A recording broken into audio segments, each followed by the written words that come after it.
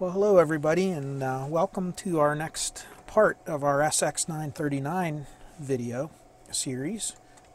and before we flip over and start working on the controls and on the tone section and everything of this receiver, I have to finish doing these couple capacitors on the FM muting board, which will be very, very simple. But a question I get asked an awful lot is how to deal with these little wire wrap posts. They seem to be a source of frustration for a lot of people, and I get asked over and over again how to take those wires off. Well, there's basically the best way to do it is with a little device, little tool called a wire unwrap tool. Now there's wire wrap and unwrap. So that's what you're looking at right here. Here's a couple examples of factory-made ones. There's also a homemade one that maybe we'll try to do here. I'll show you. But the first type, these two types here, are only for removing wire wrap. And if you notice, they actually have different diameters on them. For the different wire wrap posts. There's tiny little ones, and it goes anywhere from maybe in the 22 gauge up to clear up into the 30 gauge range, or smaller. And so the first thing is you want to make sure you purchase you go online and you can do a search for wire unwrap tool, and you'll see all kinds of them come up. There's a company called Jonard, J-O-N-A-R-D. They're one of the most popular ones out there, but there are many, there's ones made over in China and all kinds of places that you can get these. Now this is an all-in-one wire wrap tool, and you can see it goes between 22 and 24 gauge wire. It has an unwrap tool on this end, and it actually has a wrapping tool on this end. And I'm not going to go into how to do wire wrap with these today, because that's really not the point here. And it has a little stripper that you can strip the wire that you're going to wrap. But we're going to talk today about how to remove the wire.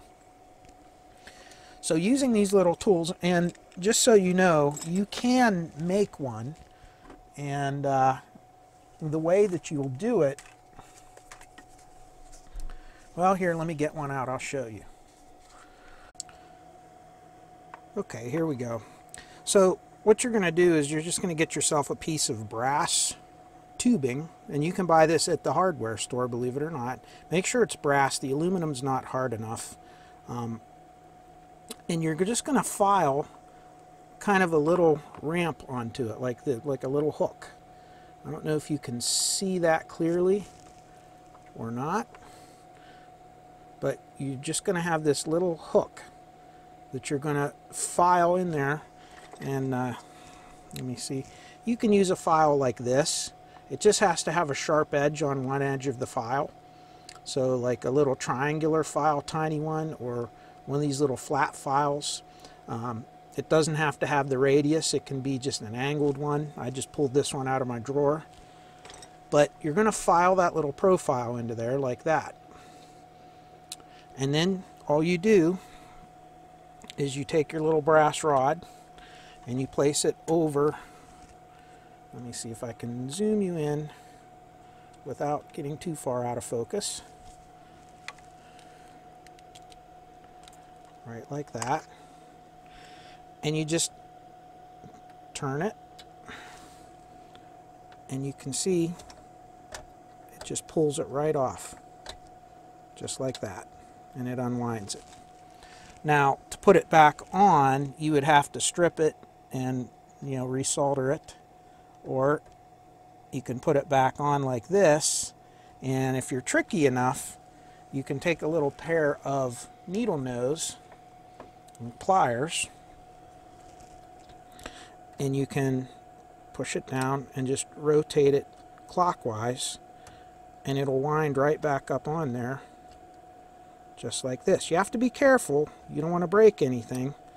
It's touchy and you have to be patient, but it works. And you can see when you're done, it puts it all back on like normal. Now, this is not acceptable to leave this way. The wire wrap tools that put this on wrap it around these little metal posts. These are square. If you look very closely, you notice they're square. And they will actually put that on there very, very tightly. And so much so that it'll actually, those little square corners will cut into the wire to make really good contact. And this is just as good as soldering when you first put it on. Now when you return the wire like this, it's never a good idea to just leave that. You do want to resolder that. So I will put a dab of solder on there. The other thing is when you bend these wires, it anneals the wire and it will cause the wire to become brittle and it'll crack. So sometimes when you do this, you can kind of feel it. The wire will get too brittle and you'll have to strip it back a little bit and wrap around a couple times with your pliers and then solder it on. But that's how I handle it. Now, there's a couple of other methods. You know, if you can use these tools here. So we have this one, and we're going to remove this ground wire so we can get in here. So here is this is just a normal one, and you can see it has that same little hook on it, just like the one we made homemade. And you can put it down on here if the camera's not too bad in the way.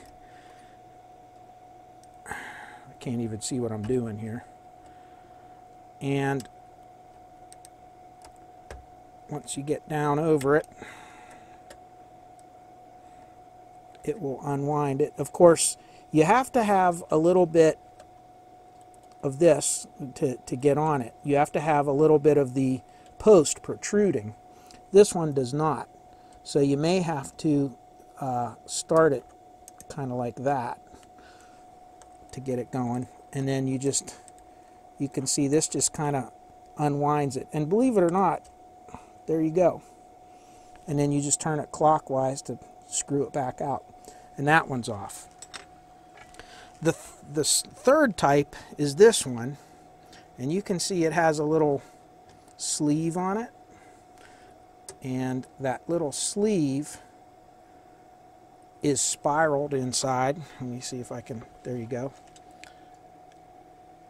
And I'll show you how it works. If we go on that, you just push it down on, you push down, rotate it, and it takes it right out. And these ones are nice because look at how the first tool took the wire off. Look at how the second tool took the wire off. It kept it intact, so we can actually slide it back on, and it's very easy with the needle nose to wind it back on. So this is the best of them. Of course, these tools can get very expensive. I mean, you can spend $50 or $60 US on one of these if you're not careful. You can find them online. There are some Chinese ones. The cheapest I have ever seen one, as far as in American dollars, is the $10 to $12 range. So even that's a lot of money. And as you saw, my homemade one didn't do a bad job. Now the only thing is, you know, you're limited to the diameter of tubing that's available to you. And these do wear out because they're brass and they're not hardened steel. But it's very easy in 1 minute to touch that up with your file. And you can get a big long piece of this stuff and it'll last you a very long time. Before I had these tools, that's how I did it. Now, again, you can put an eBay search out, and every now and then some companies or some people that retire and so surplus places, they'll actually sell them used, and sometimes you can get a really good deal on them and get them very, very inexpensively. So that's it. That's how I deal with those. Hopefully that'll help you out the next time that you have to deal with one. And that's really all there is. But just remember, when you put them back on, solder them. Don't trust winding the wire back on, because you may not get it tight enough to get a good connection on there.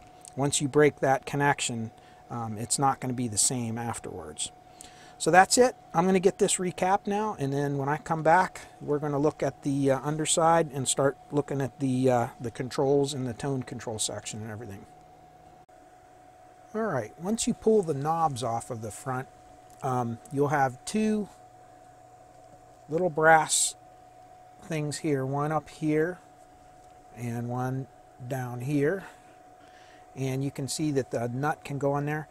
There's a little nut that goes over those to hold the faceplate on, and then two little screws in the top corners, one on this side and one on this side, and that is the only 4 pieces of hardware holding the faceplate on. The faceplate will just kind of fall right off after you do that. There's also a little plastic bushing that houses the tuning knob that's just kind of press fit over there, and it just pulls right off. And off comes the faceplate. So now we can actually see all the boards. Now I'm going to start with this board. This one, the knobs are really seized up pretty bad. They're really stiff, and they need really cleaned up pretty well. And to get this out, we're going to have to take the nuts off the front. And I just use a regular nut driver to take those off. And then these little screws here and here, here and here, and here and here. So there's 6 screws and the nuts. And then this whole module will just kind of slide out, and we'll be able to work on it. And you're going to see that it's all encased in metal, and that metal is actually a noise shield, so that's what makes these amplifiers very quiet. Again, in this generation, they did the little extra things like that to make these just that much better. So they're really well built little receivers. So let me get those screws off of there and get that hardware off the front, and I'll show you how this comes out.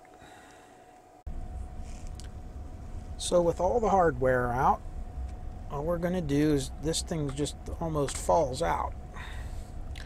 And when we flip it around, you can see what I'm talking about, this little metal box. And there's 4 screws, 2 and 2, that takes this off and allows us to get into the tone control amplifier, or tone control section. So let me get this off and we'll look inside.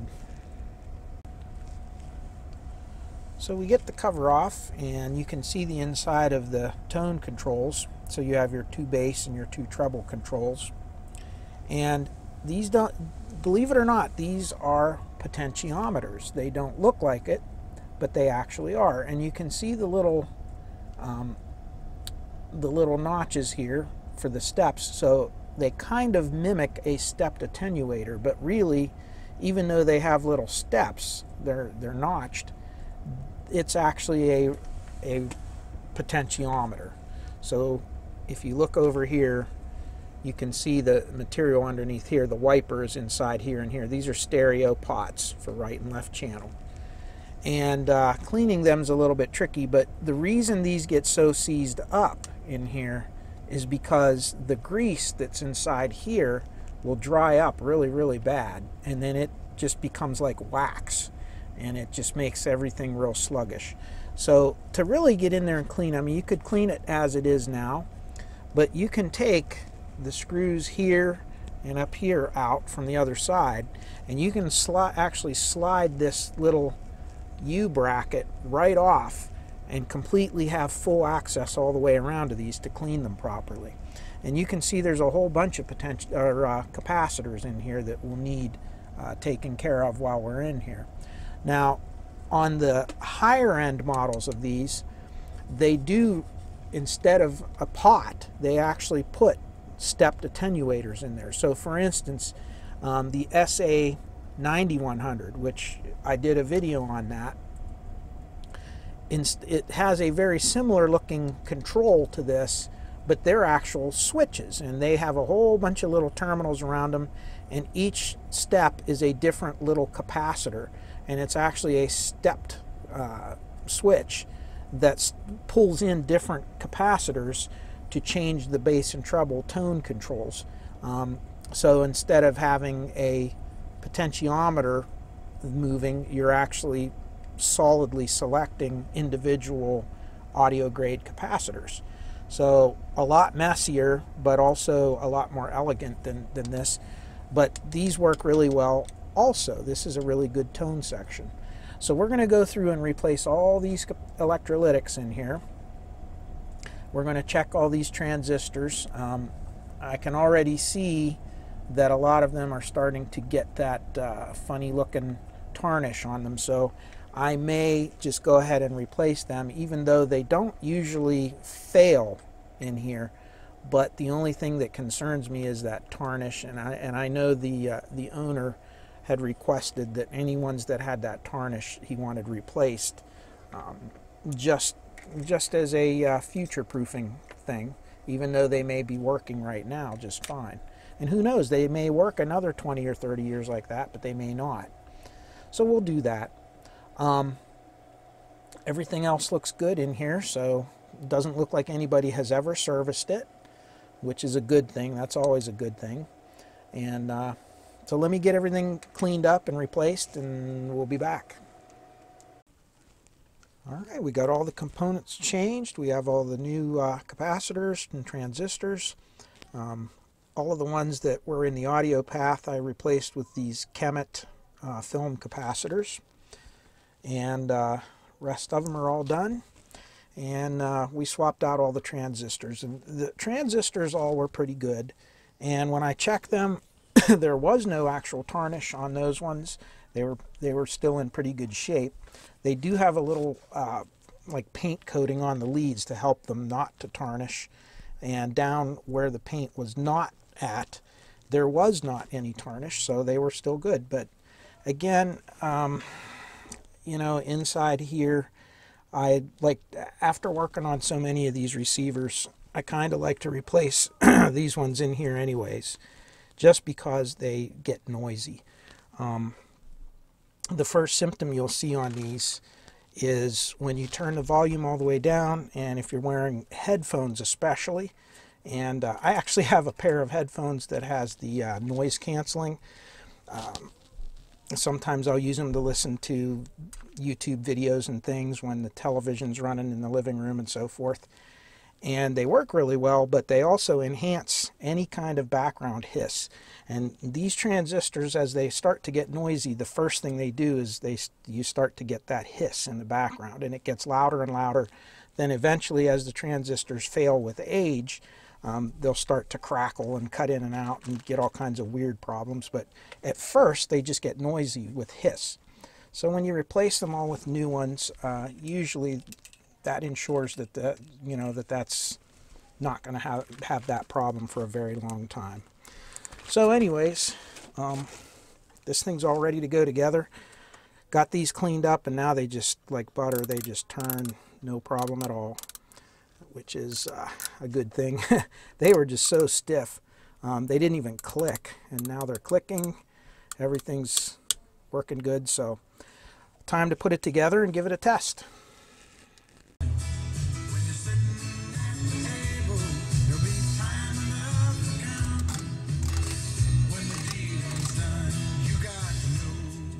Well, it's a-working, and the tone controls work good, and we have success. So I'm going to finish putting this part together, and I'm going to start moving on up and take care of the tone controls. And then last but not least, we're going to tackle the phono section. And after that, I think we're ready for start putting it together and give it the real test. So this thing's turning out really, really nice. So I cleaned the balance and volume pot, and I just wanted to stop and show you all why I like this vintage equipment. This is a actual metal plate that's tying all the switches and pots together. As you saw, the same thing on the tone control section. And look at this, 1, 2, 3, 4, 5, 6, 7, 8 screws and 2 nuts holding just that metal plate on. Talk about just solidly built. I mean, none of these are ever going to move because this is fastened to the frame of the receiver. So, you know, as far as, you know, the pots and switches wiggling around and wiggling the solder joints loose on the board. Never going to happen. These things were built like a tank, and they were built to last forever, pretty much. And that's why I really like them. So there it is. Take a good look, because I don't think there's anything else out there today that they're building to this quality level. I don't know. Okay, it's now time to do the tuner. I have the caps changed on that phono stage, as I showed, and it's a new day here, and we're set up to do our FM alignment first. And we're going to use something new this time. We're going to use one of these little PC-based oscilloscopes, and I think it's going to be really cool for these videos because you get the nice big computer screen that we can use to actually look at the waveforms. And it's just a little tiny unit right there, you could see.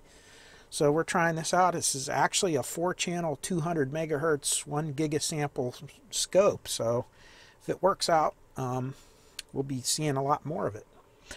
Now, in order to do the FM alignment on this, of course, it just seems like no two receivers are the same. The procedure they give you, they're all a little bit different. They're just doing the same thing, just coming at it from different angles here. So for this particular alignment, what we're going to need is we're going to need our FM signal generator, and we're just going to use our 8657 up here. They want 75 kilohertz deviation. They want a 400 hertz tone for modulation, and they want us to start out at 98 megahertz. And they're looking at about 500 microvolts going into the input of the tuner. Not super critical, but that's where they want you to be. And they also, in parallel, want us to connect the distortion meter. And you can see up there I have it connected, and it's just connected in parallel with one of the channels. And our 2 channels over there are connected to the recording jacks, the recording output for the tape jacks on the receiver. So what you're looking at right now is your 400 hertz tone, and the first thing they have you do is you're going to go down to the actual meter. You're going to turn off the RF altogether, and they want you to go to the bottom core of the discriminator coil, which is this one right here. And there's 2 cores. There's an upper one here, and then if you push all the way through it, there's a lower one down here at the bottom. And all you're going to do is adjust that bottom core to get that centered. And it was way off. I could tell when I first started this that it was off before, when I first turned this on for the first time, because when you tune to the center of the channel, the needle was always to the right of center. So we got that pretty much centered now. Then we're going to go to the top core up here. We're going to turn our carrier on and tune it to 98 megahertz. And what I'm going to show you is, first of all, as you tune through the 98 megahertz, you can see it cutting in and out. And we want to center it right on the channel, just like that.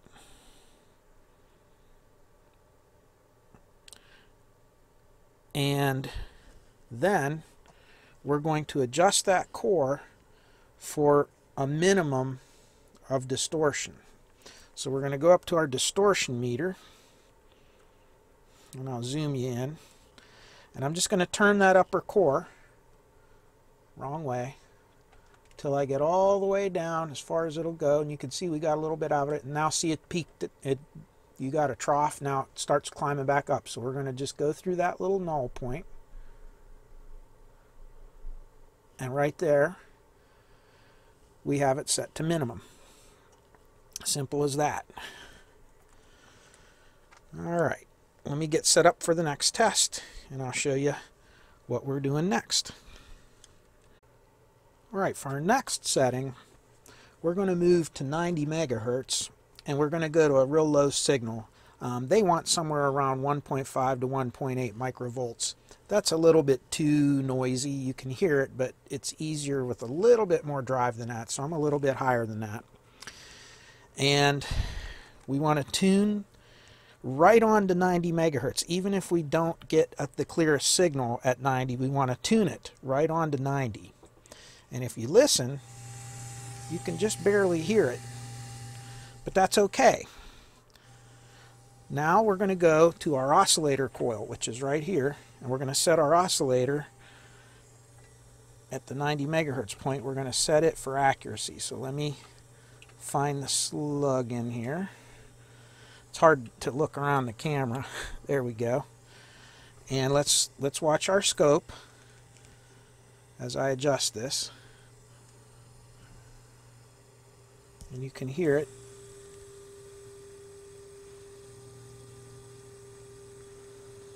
And the idea is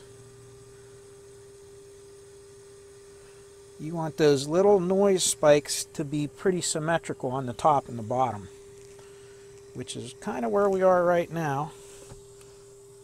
And if that's correct, if we go down to our centering meter, the needle should be pretty much centered, and it is. So we're good there. And you can see if we put our drive up just a little bit, comes right in. So, all right, so now we do that. The next thing we're going to do is we're going to move up to 106 megahertz. So we're going to go up here, and we're going to go frequency 106 megahertz. And we're going to tune to 106 megahertz. Again, we're going to go right on the money, right on 106. And you can see we're already a little bit there.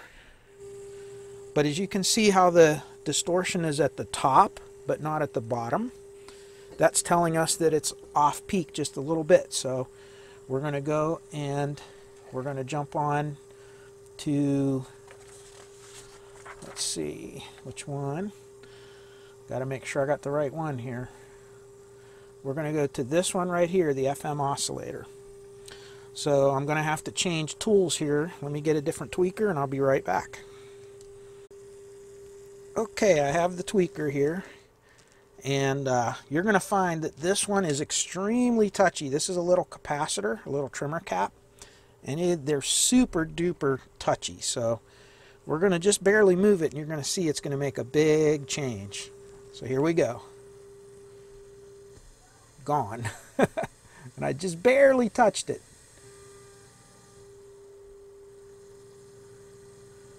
Okay, let's get our peaks right there. And our centering meter should be right there.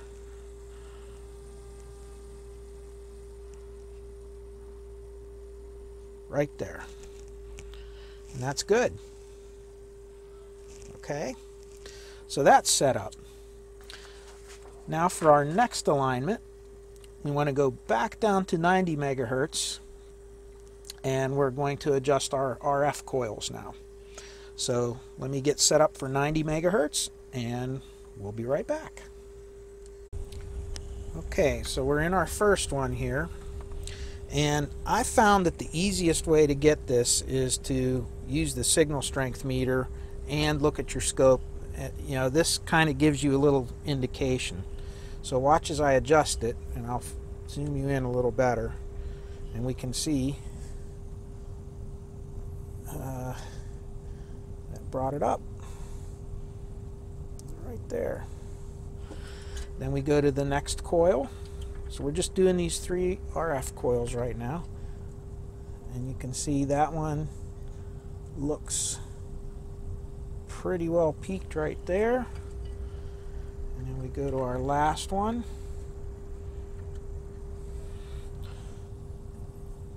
And we got it right about there. And that's about as good as we'll get that. All right, on to the next one. I now have the signal generator set to 106 megahertz, and I have it tuned on the receiver to 106 megahertz. And now we're going to just set up our RF capacitor trimmers right here. So you have RF 1, 2, and 3, and we're going to basically do the same thing. We're going to adjust for maximum peak.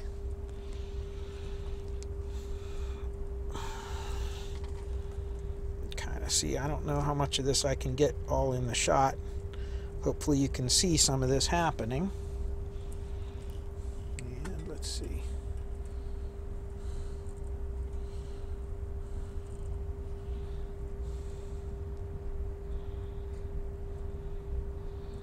And that one's not doing too much there, so we're not going to touch that too far. Again, these are probably dead on as they are, and that's why I'm not going to try to adjust them too much. Alright, that one was, yep, right on. So far so good.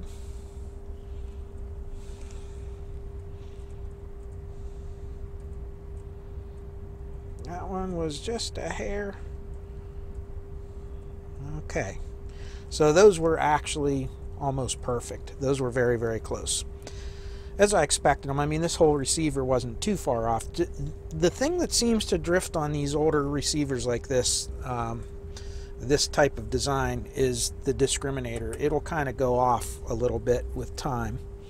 But everything else usually is pretty close. I mean, sometimes the little trimmer caps or something will go out a teeny bit, or a capacitor may change, something may change, but usually not too much. And then that's really it for the FM. If you get that done and it peaks out for you, the FM is all done, and we can go and start working on the multiplex, which multiplex on this one, at least the FM stereo, just from how it was reacting as I was using it earlier, it was a little bit off, and that could have been because of the discriminator here, but it also could be that the multiplex needs adjusted. So let me get all set up for that, and we'll be back. Alright, I totally messed up the camera on this last one, so we're doing take 2. So we're set up for our multiplex alignment, and I'll try to explain this mess to you guys as best I can. Up here I have my SG-165 stereo analyzer. All I'm using that for is a multiplex signal generator. So it's going to generate the pilot tone, and it's going to generate your right and left stereo signals. So it's a multiplex signal. If you're not familiar with what I'm talking about, you can go back and look at some of my videos dealing with how FM stereo multiplex works. So that signal is coming out, and you can see it's got a splitter right here. We've got a splitter set up, and one of the wires is going over to the modulation input of the 8657. So we're FM modulating the signal with that multiplex signal, if that makes sense to you at all. And then the next thing that we're going to do is we're going to go ahead and we're going to set our scope up, and that the other part of that wire that's split off, the scope is set up for XY mode. Some of you may understand this, some of you may not. And we're going into the X with our pilot signal from the multiplex, and then the Y is going down to this test point down here, which is test point 18. At this point in time, that'll set us up that we can actually put a signal into here, and we should be able to listen to our right and left stereo signals. And we're going to actually look for a signal up here called a Lissajous pattern. So once I get this all set up, I'll come back and turn it on, and hopefully you'll see what I'm talking about. So here we have our Lissajous pattern, and I just have one of the channels on, and you could turn left or right, it doesn't matter. And if you look down on here, what you're actually seeing is the two channels. And let me see what's going on here, because I got some other weird stuff going on.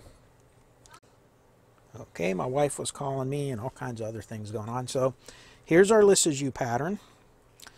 And all we're going to do is we're going to adjust the one pot here. I'll show you which one. Right by the discriminator down here, this pot. We're going to adjust that to get a stable signal, which we've already got. Okay, but I'll show you what it looks like when you adjust it. And you can see it kind of does that. And when it's not right, see how it jitters? And the idea is you want it to come in like that, straight. All right. And sometimes you can get a better pattern than this, but I didn't hook up perfectly to the pilot. I'll have to do a different video on that, but I can see what I need to see. Now, the other thing we're looking for down here is we're looking at our actual down here, and we got something weird going on with the receiver. Hold on. Okay, I had to readjust one of my probes. It was loose there.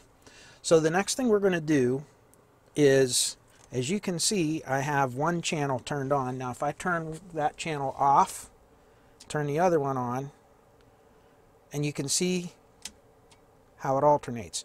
Now what we're looking at and what we're interested in for this next adjustment is down here. See all those little squares? So our separation is not set properly yet. So that's going to be the other pot that's right next to it, which is right here, if you can see it. So I'm going to adjust that pot, and you're going to see what kind of effect that has on this. See that? And the idea is to just kind of minimize that till they're just little noise peaks like that. No square waves or anything like that. All right, and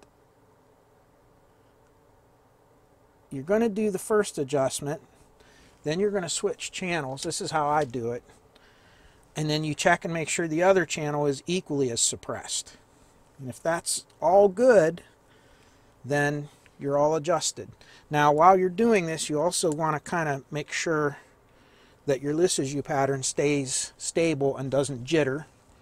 You might have to go back and touch that other pot, but that's it. Now we have stereo separation. So the next thing I'm going to do now is I'm going to take all the test equipment off, because now we're done with FM and with multiplex, and we're going to hook it back up to an antenna and just see what it sounds like. All right, let's do a tuning sweep and see what we get.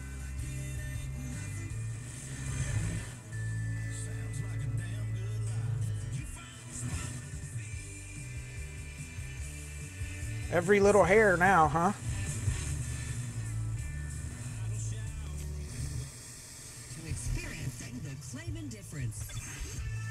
And you can see now that we're centered, the stereo light's coming on. Beautiful.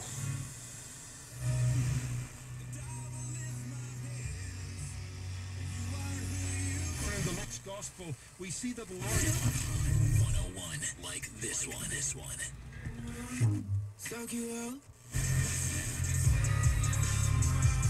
So you can see it woke that receiver right up. It's perfect now. So that made a massive improvement. Just those little tweaks we did. So, you know, we do a recap and then we do our alignment, and you can see what a huge difference it makes. So that's how I do it. Again, every receiver has a little bit different alignment. If you go back to the Sansui video, I think that was the receiver I did before this one on video anyways, you'll see that that one actually was a totally different procedure. The test equipment that they recommend is totally different. So you kind of have to, I say this in every video that I do in alignment, you have to adapt your procedure to the test equipment you have on hand. You can't possibly have every type of test equipment. But there you go. Now we're going to go through and do the AM, which I usually do that one off camera because, quite frankly, doing the AM on this great big receiver, as fancy and complicated as that may be, is really nothing compared to, it's really the same thing as doing a basic little AM radio. You just have your you know, your IF and your oscillator, you know, local oscillator.